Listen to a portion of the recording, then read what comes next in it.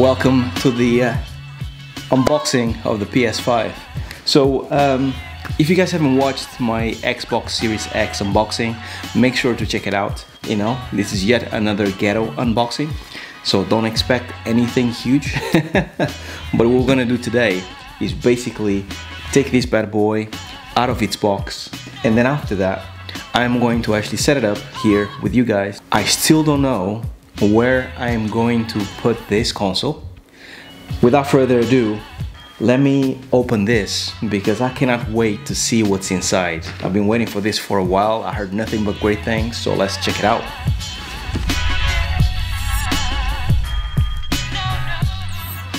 PS5, kind of demonstrating what the console does here on top, and then more PS5, and apparently you can play this like never before. I've heard that you can actually use less of your memory on the PS5 than you can on the Xbox Series X. I want to install plenty of games, so let's get this opened.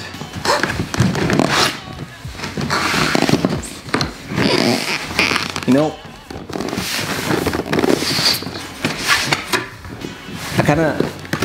I mentioned this. Oh, that's different. It's kind of a shame that they went with the same packaging that they had for the PS4 for the PS5. You know, I feel like Microsoft got the packaging right on this one. I know packaging is not such a big deal because you're gonna take it out of the box and then you're gonna leave it next to your TV anyways. But to me, those little things matter a lot. And I feel like Sony didn't really up their game. Right at the top,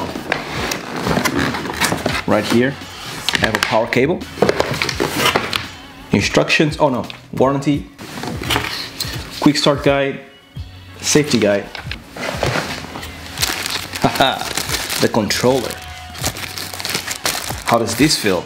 First time with my hands on, and oh wow,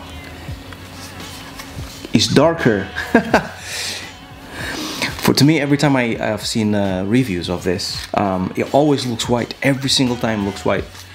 I don't know if this looks white in the video, but it's not white. So if you imagine the original PS1, the very first PlayStation, think about a color between white and that gray. That is this color. It's like a very light gray or a very dark white. very dirty white, maybe. Feel on hand, man, it feels good. It feels really good.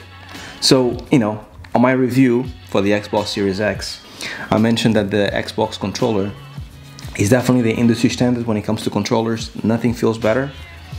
I kind of feel like Sony upped their game to the point that this feels as good, if not a little better, I would say.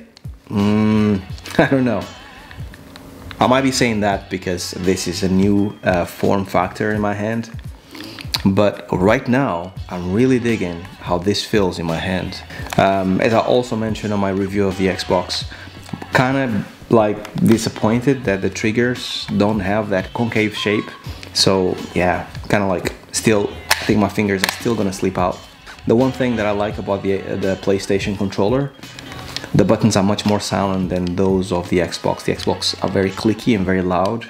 These ones feel very much a bit more elegant, I should say. Right, cool. So that's the controller. Anything here? Anything else here? Yes, there's something else. So this is the mount, HDMI cable. Yes, USB cable. USB Type-C. It's big and heavy. Ho, ho, ho. All right, so on the Xbox unboxing, I mentioned that the Xbox was really heavy. This is heavier.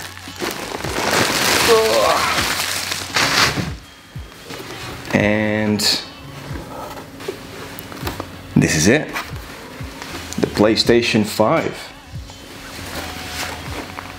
So color is the same. Once again, does this look white to you guys? Because it's not. I never quite liked the design when it first came out. I was like, yeah, not a big fan. But because of its size, I feel like I like it better now that I've seen it in person. Yeah, I feel like I like it better now that I see it in person. Maybe it's because I bought it and it's expensive. Maybe that's why I like it. I feel like the design might just grow on me. It's a mammoth of a console though. It's huge. Yeah, I mean, that's not much more to say. It's a very bold design that Sony decided to go with. And it's a statement piece, that's for sure. No one is not gonna know in your household and your friends or whoever comes to your house that you have a PS5. There's no hiding this on any cabinet. It's gonna stand out. I am going to plug it in and get playing. I already have some games that I want to play, and I'm looking forward to playing it and finding out what is this revolution with this controller and these vibrations. Let's do it. All right, so PlayStation is set up. As you can see, it's a little bit precarious as well, just like this one. I feel like the base is so thin that it might just wobble a little bit more. Fingers crossed the cat doesn't destroy the PlayStation. Tomorrow we'll find out. I plugged it all in and I'm about to switch it on for the first time with you guys. So let's see what happens.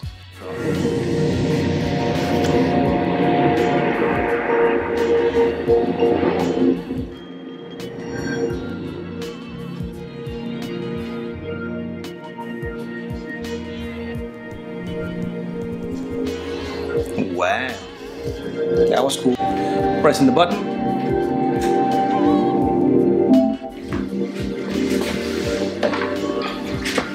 After quite a bit of back and forth, trying to actually get signed in into my account, finally managed to actually do it. That's myself. Welcome to PS5. Woo. You can feel some cool vibrations.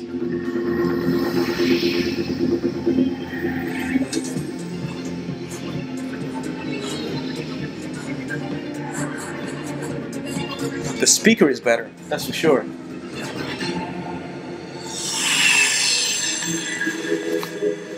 Introducing.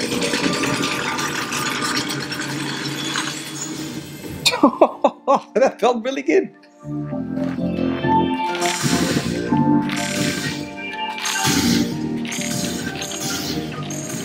Ah, this is so weird.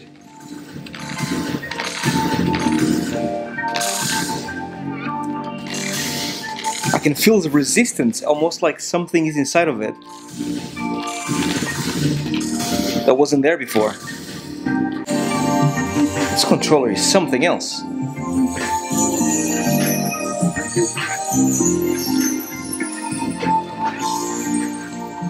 And the speaker inside of it is almost like, it used to be mono and now it's stereo. I can hear things better.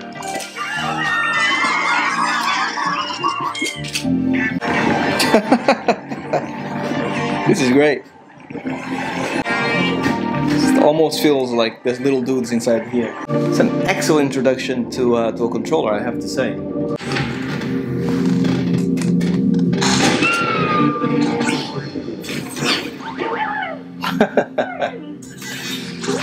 Look at this little dude.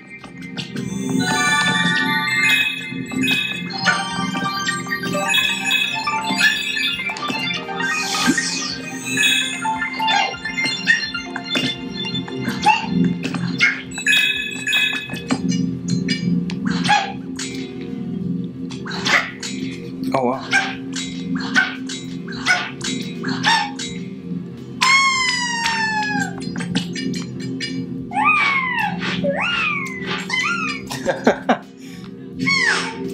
You know what? The animations are not half bad. He's pretty cute. Look at him going. PS5, first impressions. Pretty cool console, very different from the Xbox. both equally epic. I think, I'm not too sure if it's because I got the PS5 later, but PS5 feels a little bit more next gen because of the looks, also because of the menus, and because of this controller. Feels good, feels different. I understand the hype now. It's like you're holding something next gen, more so than the console. Overall, I'm happy with both, I have to say, and I'm excited about this new generation of games that are gonna come out on both. So yeah, that's basically it. That is the PS5 unboxing. I hope you guys enjoyed it as much as the Xbox. And until next time, stay well, stay safe. Peace.